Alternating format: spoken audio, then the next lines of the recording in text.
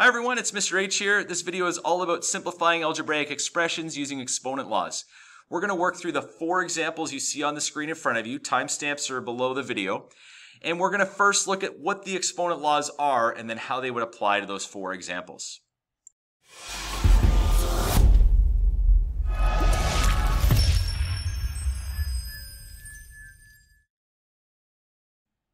Before we go over those 4 examples, I want to quickly review what the exponent laws are. The first one is the product rule. It says that something to some power multiplied by the same base to another power is equal to the sum of those 2 powers. And so if I have x to the 3rd and x to the 7th, we add the powers together, or the exponents together, and we get x to the power of 10. What about the quotient rule? Well, that's the next one here, and that says that if I have, let's say, x to the power of 7, and I'm dividing by the same base to another power, then I subtract those exponents. So in this case, it's 7 minus 3, x to the power of 4. That could also be written out like this. It doesn't have to be written with a division sign like that. It could be written with like a fraction looking way. And so in that case, it would be x to the 7 minus 3 as well, x to the power of 4. So both of those represent the exact same thing. The next one is a power of a power rule. And so a couple of examples of that, just so we see this both with the product rule at play and with the quotient rule at play, is the first one will be this. Let's write out 2x to the power of 2 all to the power of 3. The power of a power rule says that this 3 gets multiplied in times whatever powers are in the brackets. However, there's also a power on the 2, and that's a power of 1. And so we need to remember to multiply the 1 times 3 and the 2 times 3. So this becomes 2 to the power of 1 times 3 times x to the power of 2 times 3. This step, again, isn't needed to be written when we go and solve things, but just for the sake of right now, I've written it out. This becomes 2 to the power of 3 times x to the power of 6. And we could take that one step further. We could write it as 8 times x to the 6. And the reason it's 8 is because 2 to the power of 3 is 2 times 2, and then that's 4 times 2 again gives you 8. A second example would be something like this. X squared over y to the power of 3. If we take all that and we put it to the power of 4, then that would be equal to x to the power of 2 times 4 divided by y to the power of 3 times 4. So we multiply the 4 times the 2, we multiply the 4 times the 3 on the bottom, and we get x to the power of 8 over y to the power of 12. And we can't simplify that any further than that. What about the power of 0? The power of 0 is anything to the power of 0 is equal to 1. I could have x to the power of 3, y to the power of 2, and z all to the power of 0. It's still going to be equal to 1. Any entire thing to the power of 0 is 1. Now in this case, the reason this whole thing is 0, because you might think this is the power of a power rule, is because if we take all these exponents and I multiply all the exponents by 0, 3 times 0 is 0, 2 times 0 is 0, 1 times 0 is 0. So it's essentially 1 times 1 times 1, because every single one of those exponents becomes to the power of 0. And so that's how you get just 1. Negative exponents is the next one, and that says that if I have something to a negative power, then it becomes 1 over that to a positive power. Likewise, if I have 1 over x to the power of negative n, that would become the reciprocal of that, which would be x to the power of positive n. And the reason for that, if you really wanted to see why that was the case, which we always should want to do that, 1 over x to the power of negative n is equal to 1 over x to the n. And that's 1 divided by 1 over x to the n, which is 1 times x to the n over 1. And then you just get x to the power of n. So that's the reason why those negative exponents in this case work. The last one is fractional exponents. And so if I have x to the power of m over n, that's going to be equal to the nth root of x to the m. Or, the other way we sometimes want to represent it is the nth root of x to the power of m. So let's just do a quick example before we get into the big examples about this. Let's say I had the 900th, x to the power of 900, and I'm going to take the 300th root of that. This is actually the case where we're going to do this in reverse. Rather than going in this direction like we're doing with most of the other ones, we're actually going to go in this direction. And so we're going to take the root and we're going to write that as an exponent. So this becomes x to the power of 900 over 300. Well, 900 over 300, that's just 3. So that is equal to x to the power of 3. So that's how we're going to use that in the situations that we look at. So on to the first of the 4 examples. Here we go. We're going to see where these different rules come up. So the first thing we're going to do is we're going to recognize that we have the power of a power rule playing out here. So we're going to multiply the outside exponent times the exponent in the bracket. So this becomes x to the power of 6 times negative a half. And so I'm just going to write it out first as negative 6 over 2, though we know it's going to be x to the negative 3. And then 9 times a third. So this is x, and this is going to give me 9 over 3. So this is going to be x to the power of positive 3. So what we've applied here to get to this step is we've applied the power of a power rule. The power of a power rule. And now what we're going to do is we are going to apply the product rule. Because we know that if they have the same base, then I can add the exponents together. So that's negative 3 plus 3, which gives me an exponent of 0. Well, now that the exponent becomes 0, this is a power of 0. And so if something is a power of 0, we know that that is equal to 1. Now there's a couple of steps I've shown here that aren't necessary to show. This one and this one. So it would be expected that you would show the step that I've circled there and then your final answer and your fact that it's x to the power of 0. And that's all you have to do. But there are 3 rules that have all come into play in just that first example. On to the second example. The question here said simplify that expression, but we're going to add a little thing to that here. We're going to say evaluate that for a equals 11 and b equals 10. We're going to do that by first simplifying it before we sub those numbers in. A few things to keep in mind are written at the side. We want to apply laws on the inside terms first and the outside terms last. We want to apply the negative exponents only at the end. And the reason for that is you might flip something to have it flipped again. So if we apply them at the end, we'll only have to flip things once if necessary. And then we want to simplify before substituting. So here we go. So what I'm going to do is I'm going to apply the inside first. So I'm applying this negative 1 to the 2 terms in the brackets there. So I'm going to go 25 to the power of negative 1 and a to the power of negative 4. That's going to be in the numerator. In the denominator, I have to recognize that there's an exponent of 1 on both the 7 and the b, and so I'm going to have 7 to the power of 1 times 2. That's going to give me 7 to the power of 2. A to the power of 2 times negative 2, that's going to give me negative 4. And b to the power of 1 times 2, that's going to give me a power of 2. All of that is to the power of a half. So now what we're going to do, that was the power of a power rule, we're now applying the quotient rule. The way we're applying the quotient rule here is we're saying, okay, if I have a to the negative 4 and I subtract, because they have the same base, if I subtract negative 4 from that, I get a to the power of 0, which is equal to 1. And that's why if something is above the same thing below, that's why they cancel out and leave you with 1. That's the quotient rule really in disguise. So now what we're going to do, that we've simplified everything in the inside, is we're going to apply the power of a power rule again with that 1/2 times all the exponents inside the bracket. So I'm going to go 25 to the power of negative 1/2.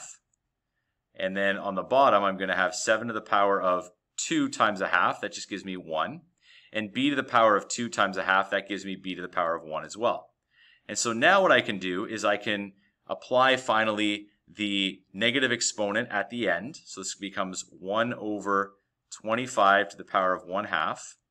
And then we have a 7 down here, and we have a b on the denominator. And so the reason that a 1 stays up there is anytime you bring something to the opposite side, whether it's from the numerator down to the denominator or the denominator up to the numerator, that factor of 1 still is there. And so what we're going to do is we're going to get the square root of 25. So 1 over the square root of 25, right? That's we don't typically write the 2 there when we write a square root, but remember it's the exponent law that we looked at earlier. The numerator of the exponent is written with the 25 and the denominator is written out in front of the radical sign. So this is the square root of 25. We know that's 5. And so this becomes equal to 1 over 5 times 7. And now what we're going to do is we're going to substitute in b You'll notice I didn't even have to substitute an a because it canceled out up above. So we're going to substitute b equals 10.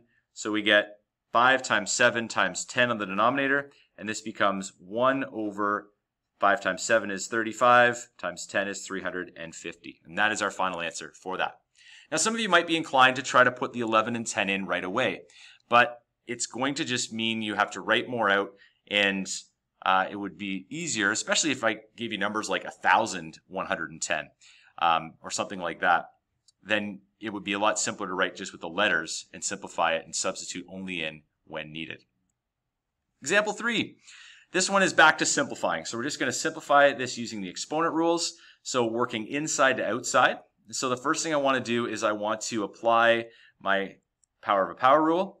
And that's being applied in the two situations that I've shown you there. Don't forget to apply it when we have an exponent of 1 as well. So this becomes x to the power of negative 3, y to the power of negative 1. And then we don't have any power of a power rule yet being applied to the second bracket in the numerator. So this becomes x to the 4, y to the 3. It stays the same. And then in the denominator, we just get 2 to the power of negative 2. That's the most common mistake people make, is they forget to take those whole numbers and do the power of a power rule to those. So hopefully you don't get caught doing that. So now 2 times negative 2 gives me x to the power of negative 4, and negative 2 times negative 3 gives me y to the power of positive 6. Now this is all raised to the power of negative 1. And so what we're going to do now, we've applied the power of a power rule. Now we're going to apply the product rule. And so we apply the product rule. And so that means I'm going to do that just to the numerator first here. So I'm going to get in the numerator negative 3 plus 4. So I'm going to go x to the power of negative 3. I'm going to add 4 to that. That's going to give me x to the power of 1. So that's just x. And I'm also going to apply it with the y. So I'm going to get y to the negative 1. If I add 3 to that, I get y to the power of 2. And so x times y to the power of 2 divided by 2 to the power of negative 2, x to the power of negative 4, y to the power of 6. And so now what we're going to do is we're going to apply the quotient rule. And so how we're going to apply the quotient rule here is we're going to say I have x to the power of 1. I'm going to subtract from that negative 4. That's going to give me x to the power of 1 plus 4, which is 5.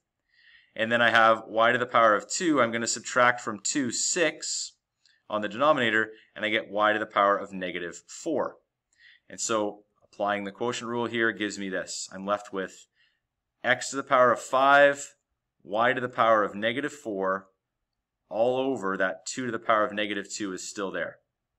And now we've simplified everything in the brackets, and so now we're going to apply that negative 1 outside the brackets, and we get that with the power of a power rule applying to all three exponents inside. So we get x to the power of negative 5, we get y to the power of positive 4, negative 1, 4 times negative 1, and we get 2 to the power of positive 2. Aren't you glad we didn't flip things along the way, or we would have been flipping over and over and over again. So the very last step here is just to apply the fact that x to the power of negative 5 is equal to 1 over x to the 5. And so as we apply that, we get y to the 4th is the only thing staying in the numerator. 2 squared is 4, and then we have this x to the 5th down there as well. That's your final answer for that third example. On to example 4, which looks a little different than the other ones we've looked at.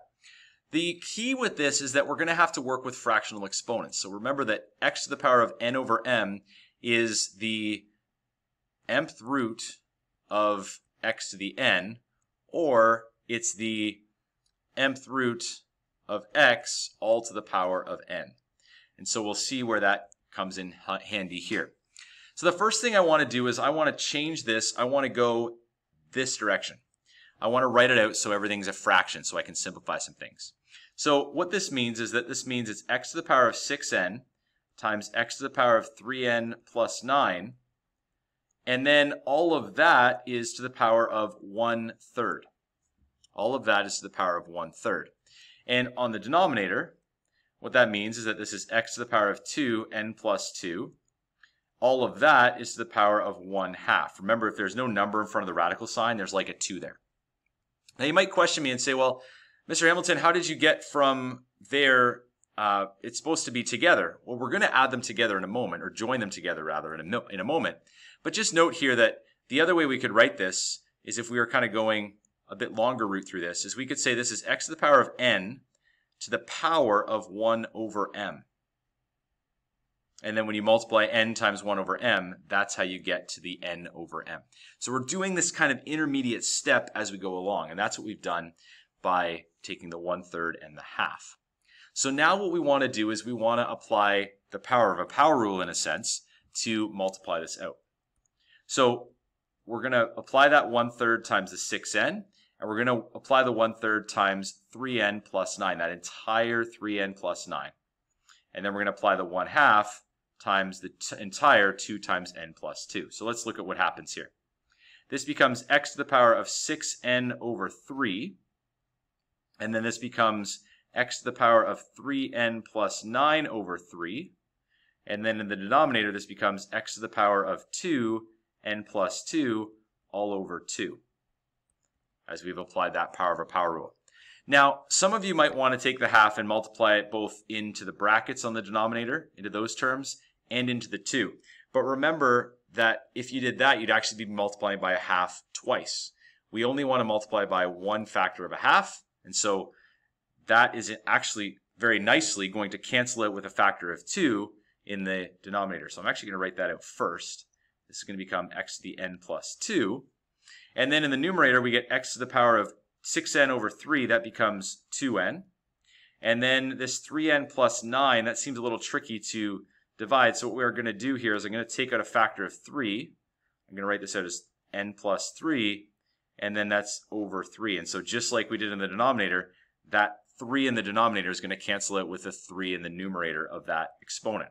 So this becomes x to the power of 2n, x to the power of n plus 3, divided by x to the power of n plus 2.